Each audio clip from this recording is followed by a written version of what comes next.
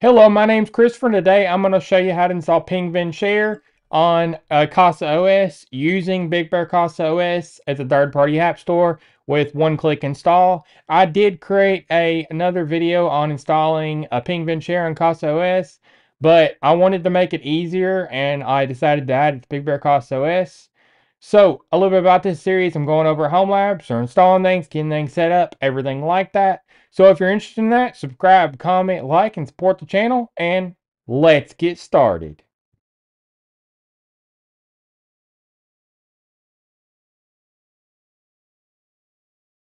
You can get a link in the YouTube description to get to BigBearCasaOS.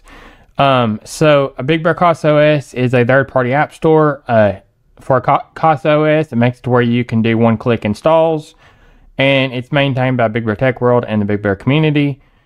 It has quite a bit of apps. And also, if you have an app suggestion, please join the Big Bear community and post it in the suggestion channel. So I do have a UI on how to get the BigBearCasaOS set up, but I'm going to set it up in this tutorial. You will need 0.4.4 or newer for CasaOS version. So we're going to get to showing you about the Pingvin Share now. So this is what we'll be installing today. It's a self-hosted file sharing platform that combines lightness and beauty, perfect for seamless and efficient file sharing.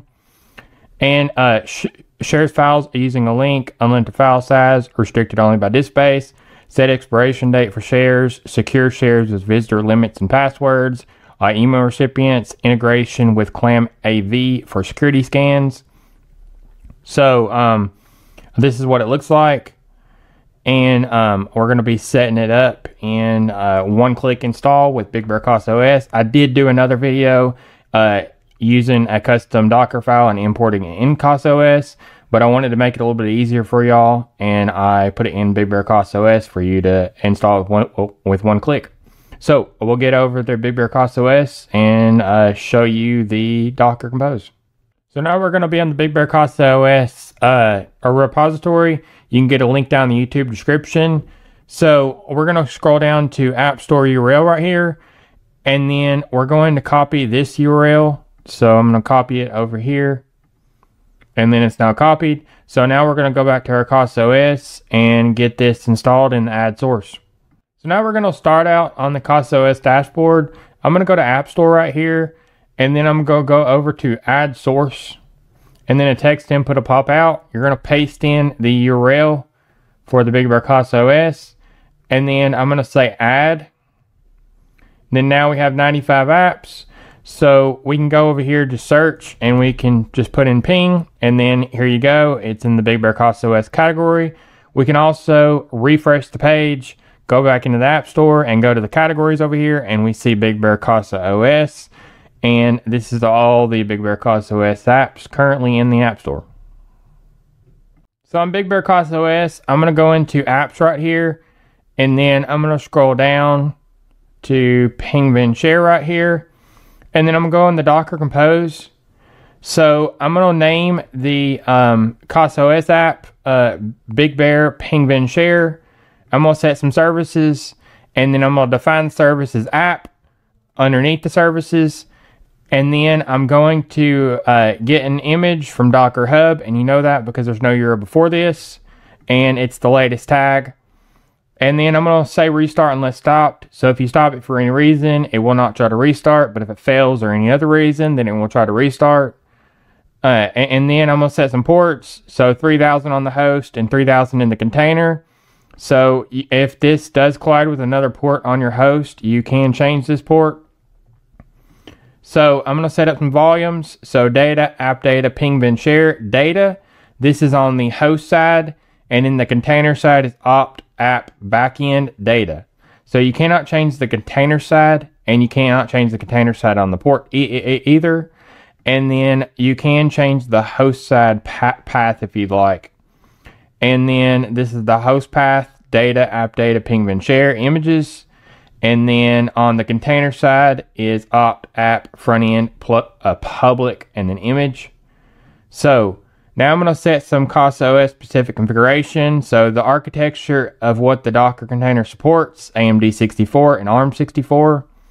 And then the main aligns with the service up here called main, called app, And this makes it to where the port map is 3000. So it's going into the host port and then going into the container port.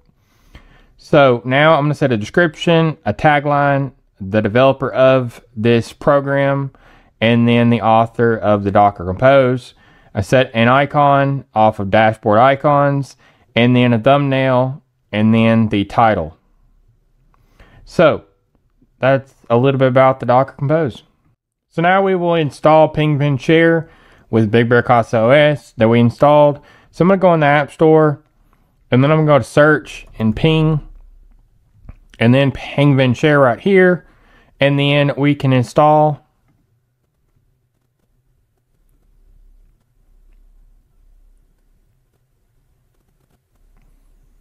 And then now this is the downloading the Docker container off of the repository, and then extracting it, and then setting it up with Docker Compose up. And then it's checking for the latest tag.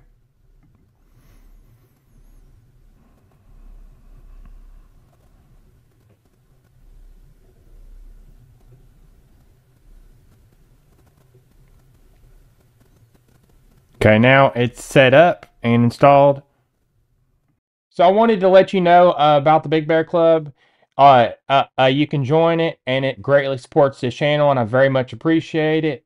So if you'd like to join the Big Bear Club, you can go down the YouTube description and go to my Ko-Fi link and join it from there. So let's get back to registered programming. So now I'm going to show you how to see the volumes that it created. So I'm going to go into Files app, and it's really easy to see the files in CasaOS with the Files app. So I'm going to go into App Data, and then Pingvin Share, and then you can also download, copy path, rename, cut, copy, share, delete, and you can check mark these files and download, copy, cut, delete, and cancel. So you can actually go inside of the Pingvin Share, and you can see data and images, a directory. You can see the uploads. You can see the database. You can also see the images. So that's how to see the data in Pingvin Share with CasaOS. So now I'm going to go over the container options. So if you go up these vertical dots right here, you can open into the UI. You can save some tips. So you can go to the static icon, and then you can type in here. It's like a notepad, and then it saves. It reloads the container, says Pingvin Share is okay. So now you can go back into tips. You can see it saved. You can also go in the settings, and you can change settings here, and then press the save button. And if you want to debug it, you can go up here to terminal and logs, and you can go into the container and have a terminal. You can also see logs here. Great for debugging.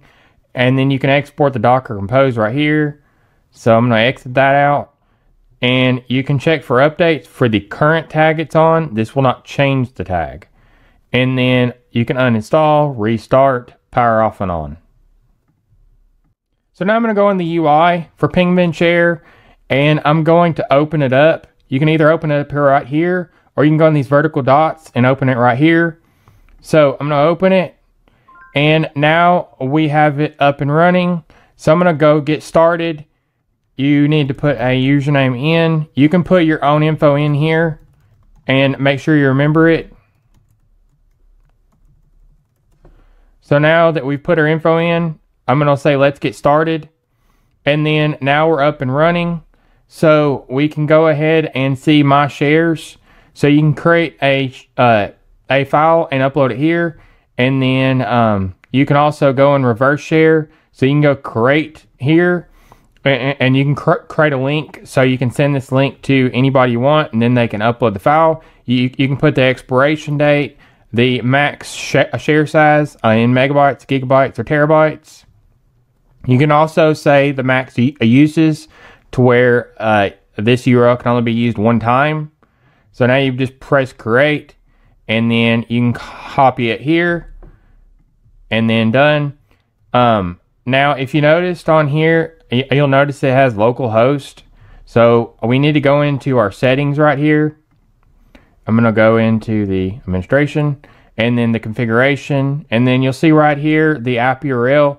So I'm going to change this to the IP that it's on, and then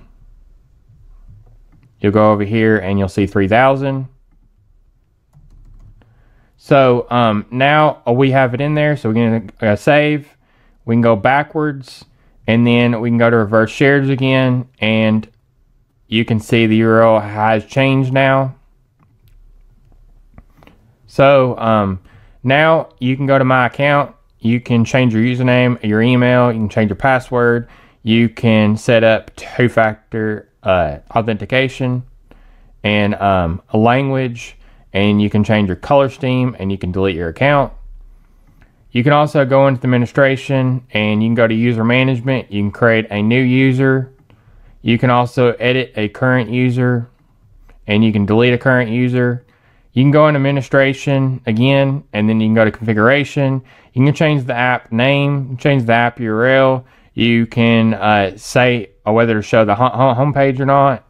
You can set up a logo.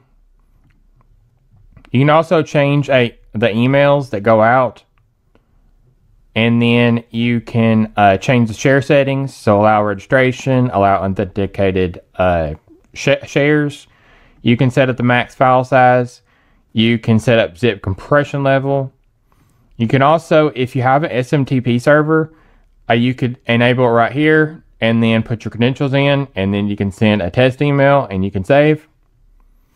So that's a little bit about Pingvin Share and how the UI works. So I just went over step by step on getting BigBearCasaOS set up, explaining the Docker Compose, getting the Pingvin Share installed, and then showing you the UI a little bit. So if you like this tutorial, subscribe, comment, like, and support the channel. And if you have any video suggestions or you need support, you can go down to the Big Bear community and join our Discord. There's a link in the YouTube description. So stay tuned for more.